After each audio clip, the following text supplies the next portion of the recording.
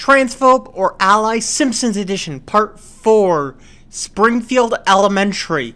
Spoilers. Edna Krabappel. She's apathetic at times, but she really does care about her students, so I would say ally. Skinner. He tries to be an ally, but he doesn't really understand gender or gender issues. Chalmers. He's a huge ally to someone we'll talk about later in this series. Miss Hoover. She's very apathetic. I don't see her putting in the effort to process your name change, so transphobe. Otto is a stealth trans man. Doris is a stealth trans woman. Lugosh is gay and an ally. Pryor outs students he suspects of being queer to other kids' parents.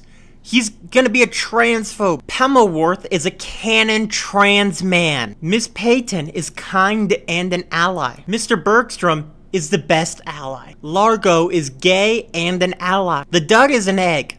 It was her idea to dress like ladies. Jamie is trans. Nelson is the kind of guy who will ask your pronouns, and he'll gender you correctly while he's bullying you. Ralph, he doesn't understand what being trans is. He's a Viking. Marcia Princess is a canon trans woman. Kearney is trans. Database is trans. Sherry and Terry are transphobes. Dolph is trans. Lewis and Richard are trans. Uger is an ally. He knows what it's like to be alienized and marginalized. Jimbo Jones, he's a transpo who just started T. Now before I get to the last one, make sure to like this video and leave a respectful comment. When you do that, you tell the algorithm, show me more trans stuff. Also, all new requests for this series are being done exclusively on Patreon, so make sure to sign up over there. I'm almost at 10,000 followers on TikTok and 1,000 subscribers on YouTube. It would really mean a lot if you could help me reach those milestones by the end of this year. Thank you so much. And finally, Willie. Willie is often mistaken for a woman throughout this series, and